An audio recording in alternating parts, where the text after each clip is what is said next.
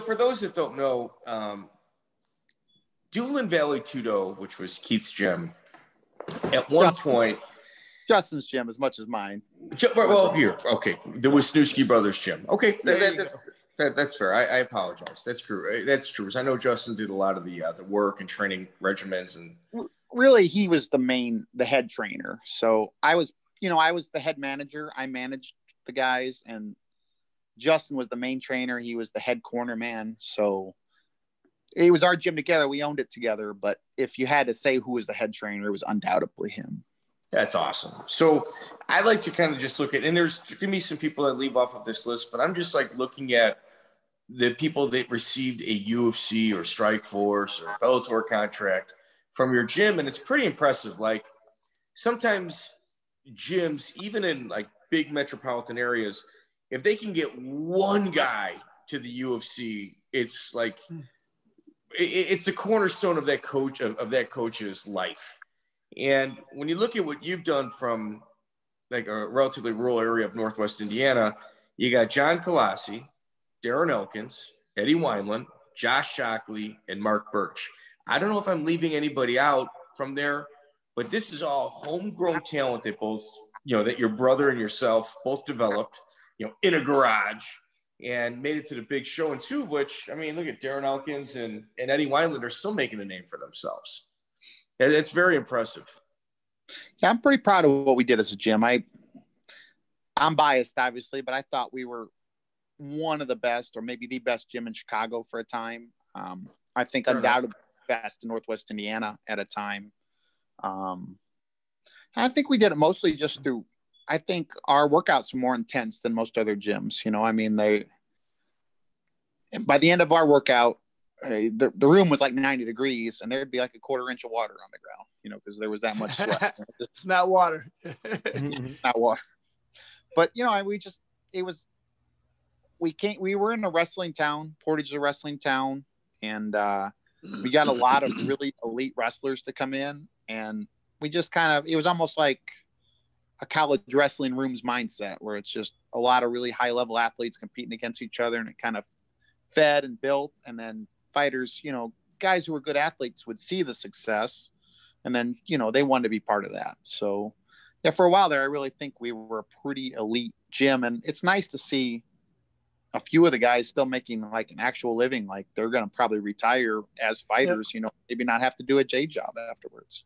Yeah. And I was always real proud of, you guys were from Indiana, and I know you guys, and, just not that you were just from here, but the way you guys fought, just a tough, gritty style, especially like a Darren Elkins. I remember watching him and telling people, no, watch this guy. He said, even if he's losing, he's going to grind it out. And he's done that so many times where he's losing the first round, the second round just sticks to it. Just that tough, gritty, like blue collar worker, which was what you guys were. So I kind of loved having that. That's my favorite kind of style, and you guys are right there. It's pretty awesome. We kind of felt the same about Integrated. I mean, there was Thank you. There. So you guys definitely had the same reputation. Good. Yeah, that's my favorite reputation. That's the kind of gym we wanted to be. So you guys were that, and like those are my Indiana guys. Killed. I love it.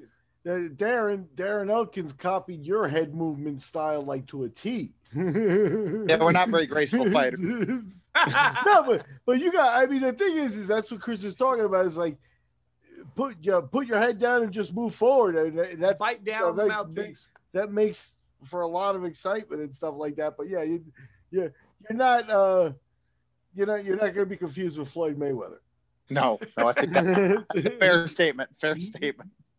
Well, Keith, man, thank you so much for joining us. And, I also like to think that never mind like all the accomplishments of yourselves and your teammates. I think your biggest accomplishment, or your brothers, the gym's biggest accomplishment is taking people off of the streets. Like some of the guys from your gym, some of the guys that are from kind of adverse backgrounds, they go to a gym where they kind of, let that person act out or act crazy, talk whichever way they want. And they go, hey, well, that's just him. When one of those people showed up over at Duneland, you guys had like a tight leash around them. Like, no, you're going to handle yourself like us. Like, you're going to walk the walk and you're going to talk the talk. And, you know, one of those guys that stands out is Mark Birch. I mean, Mark Birch has done time in prison. And when you talk to Mark, it's like, well, you know, when I went to Europe this time, I really liked how, socially speaking, this took place and the government worked that way. And I have no doubt. And you know, I throw Mark's name out there without real care, because I know Mark doesn't mind, but I think you guys, in Mark's case, turned his entire life around. And that's just one of many, many examples of the people that walk through your gym. Like, your biggest win, your gym's biggest win is, I think, the community, what you guys have done for it, at least on a local level.